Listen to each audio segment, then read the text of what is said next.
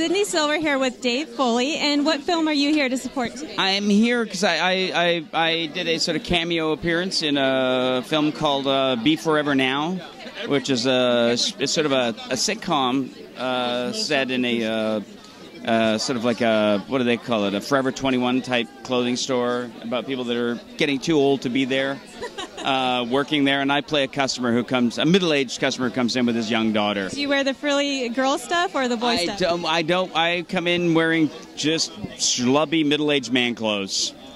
Yeah. Okay, and it's a film made by these folks here, Jamie and Casey. They produced and directed and wrote the film. And what's been the reception here? How did you feel about the reception at the Holly Shorts Film Festival? The actual, the reception of arriving here? Yeah, I've been enjoying that. It's like a lot of very chaotic and hubbubby and show busy.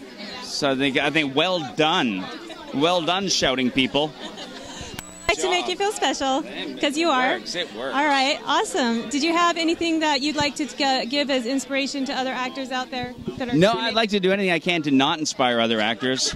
No competition. Very competitive, yes. And it's getting harder and harder as I get older. So. All right, thank you so much for the interview. This is Sydney Silver signing out for MCBnews.com. Jason Layden here with MCB News. I'm chatting with Jamie Foxx. Casey Geisen. And tell us the film you're here supporting. We are here. We are the writers and co-creators of Be Forever Now.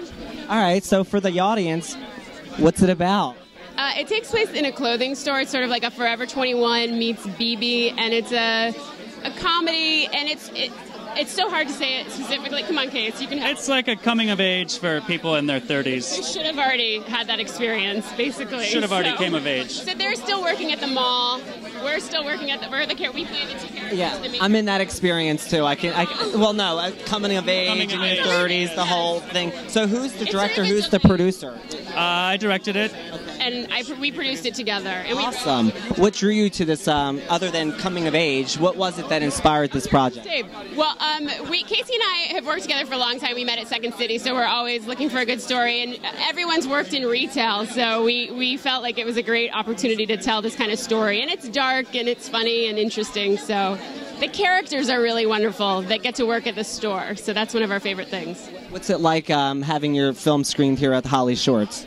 We were here a couple years ago with a short film, so we're really happy to be back. It's a great festival, and it's wonderful to see how it's grown. Yeah, it's really grown. It's really wonderful. It's pretty big. Well, you know what? There's celebrations after this.